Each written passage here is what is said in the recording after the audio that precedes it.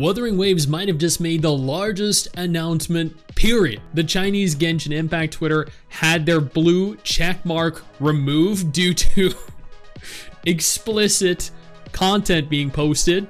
Blue Archive devs announced that they are making a new Gacha game, and Girls Frontline 2 has taken a little bit of inspiration from NIKKE. Now, if this is your first time here, consider subscribing to the channel, hitting the little bell notification. That way you remain up to date with every single thing that I post, and I post daily. Do not miss out. We're gonna go ahead here and start with Genshin. First, Genshin Impact won the Best Mobile Game Award at Gamescom 2024. This is an achievement no matter how you look at it. I know a lot of people are gonna say, yeah, that technically they bought their win.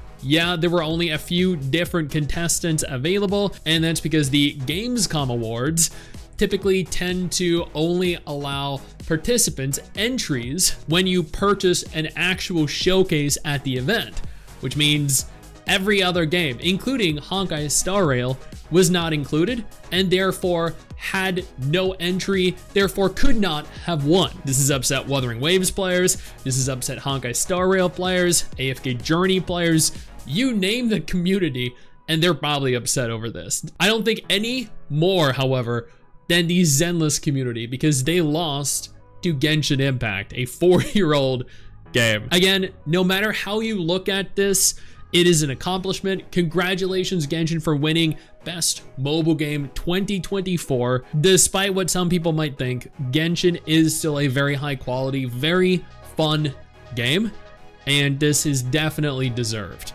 Next, apparently, Genshin posted this ad in specific that you are watching right now on the screen on their official Chinese account.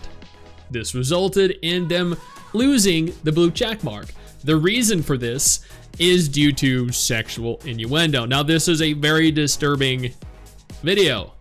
I will admit, it is highly unusual for them to zoom in and focus on on that aspect of the what seems to be a llama or an alpaca. But I mean, you know, we all I can't even make a joke about it. It's just so gross. I mean, I guess at the end of the day, my question to Genshin, was it worth it? And did anyone even look at that ad and like think to themselves, yeah, this totally sold me on playing 5.0 or not long.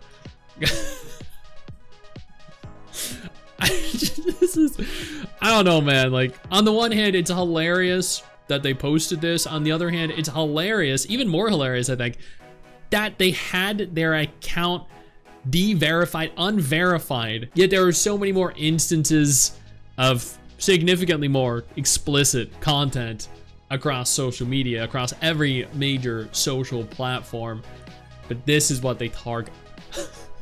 What? Next up, we have Girls Frontline 2, who are adding a NIKKE style minigame. This is definitely inspired by NIKKE, and you know what? I am more than happy to have this included in a game that I play.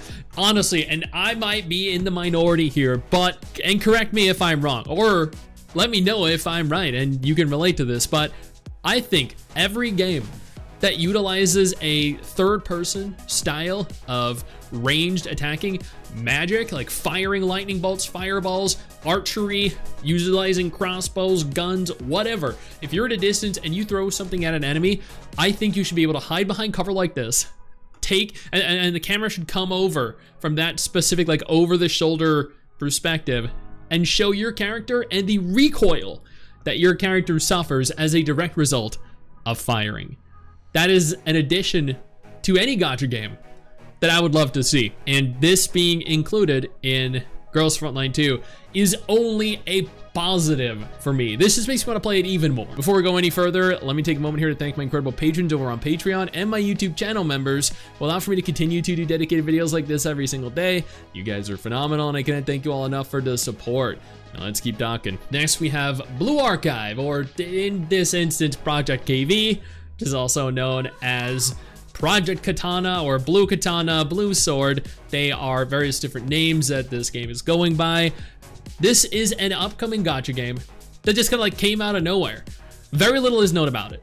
Several things have been translated from a small teaser trailer that was like 30 something seconds that was released a couple of days ago.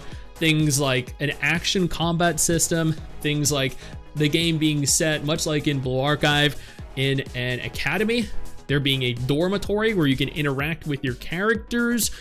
And if Blue Archive is anything to go off of, and the trajectory of the gacha genre with Snowbreak, Girls Frontline 2, and everything else featuring dormitories, it is probably going to allow for some very interesting interactions with your characters. It's unconfirmed whether we're getting this globally. It's unconfirmed when this is releasing. It's unconfirmed if there is a beta test scheduled for sometime this year. It's unconfirmed what kind of graphical style it's going to use. Is it going to be a chibi game like Blue Archive? Who knows? This is not being developed by the Blue Archive developers themselves, the current ones, Nexon. This is instead being developed by ex-Blue Archive developers who did work on Blue Archive but are now working on a brand new project. This sounds very, or potentially very cool. There are a lot of new gacha games popping up based on existing intellectual properties, so I'm very curious to see what happens with this. If you're interested, I do have a video that I will include in the description and the pinned comment below where you can learn more about the game. And finally, Wuthering Waves. Once again, this could be the biggest announcement, period. Why? Because the Wuthering Waves media Twitter account just teased the Black Shores. For those of you that play Wuthering Waves, you know what the Black Shores is. This is the content update that we're looking forward to. This is the first major content update for the game. This is where we're going to be going to further the story, like a significant progression of the story, like every major patch in Genshin, when we went to Sumeru, when we went to Inazuma, when we are going to Natlan. That is this patch, and it was just teased, not leaked, teased, official art for the area. And the most interesting part of this is that someone actually went and found exactly where this is located in-game right now. It is unreachable.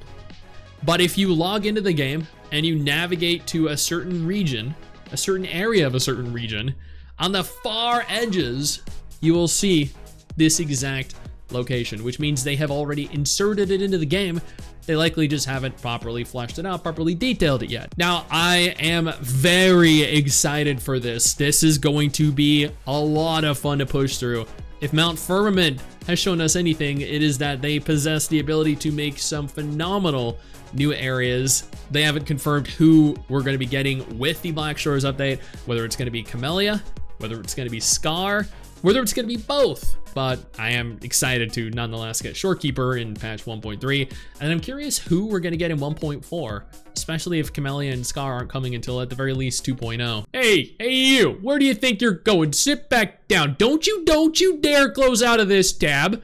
Instead, go ahead and click one of these two videos on screen right now. Yeah, that's what I thought.